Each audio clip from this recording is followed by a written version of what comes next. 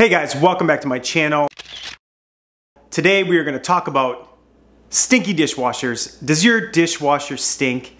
Here's how you're going to clean it, and we're going to do it in 3 easy steps. So follow along real quick, but what you're going to need is white vinegar, of course, baking soda, of course. First step of this is really going to be to look at your filter in your dishwasher. So I'm going to go down and show you the filter in the dishwasher. We're going to pull that out because that's going to probably be where you have some grime, you have some things that, maybe a paper that was on a plate or something like that. That's where it's going to get trapped, is in the filter of your dishwasher. First, so step 1, take that out. So this is going to be dependent on your dishwasher model, but ours, basically, if you turn it counterclockwise, it pulls out your filter. And you can see, well, there's a carrot, but you can see it's pretty dirty. Now there's a little bit of hair in there, that's nice.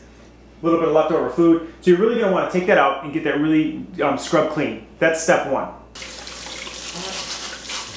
Okay, so this is what a clean filter looks like. You can see my fingers through it. No more grime on it. And basically you're just going to put that back in. It's really easy to do. You're just going to sit it back in there. And then you're going to turn it clockwise, at least on this one. You turn it clockwise and it locks itself back in. Second step is using white vinegar in a small, obviously you want to make sure it's dishwasher safe, but all you're going to do is basically pour in, we're going to fill this up quite a bit, but I'm going to pour in a little over, I think, a cup here, that's what it looks like, of white vinegar in the top of this. And we're going to run a cycle through. But you can see I put this in there, it's pretty good where it sits in there, and you're just going to slowly close that up. And you're going to run a cycle on your dishwasher. We're just going to run a short cycle through on it, and that's your second step. Okay, so the wash cycle is finished. It's been about an hour later that we did a quick wash with it, and you can see the steam coming up from it.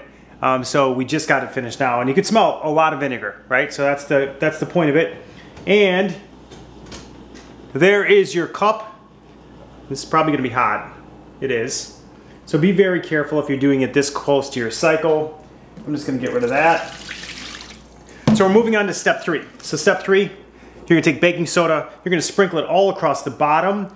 I'm going to put some on the door. We're going to put it everywhere. Basically, then we're going to run one more cycle, 1 more hour cycle if you can, short cycle if you can, and then you will have a clean dishwasher. So here we go. Okay, so what we're going to do is take 1 cup of baking soda, pure baking soda, and we're going to sprinkle it all inside of here. You can get a little bit on the door and that sort of thing, but you just basically want to sprinkle it around.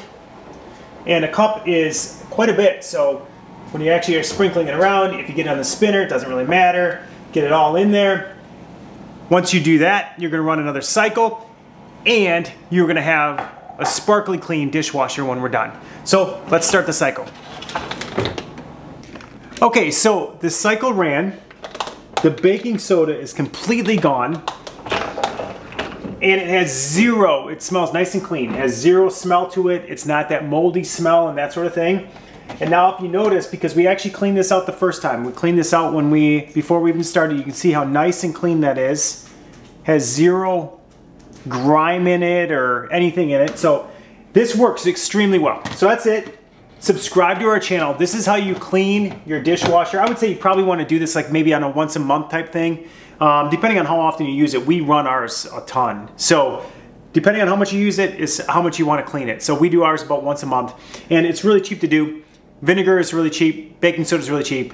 So that's it. Subscribe to our channel. Give us a thumbs up. Super thanks is always welcome. And we'll see you next time.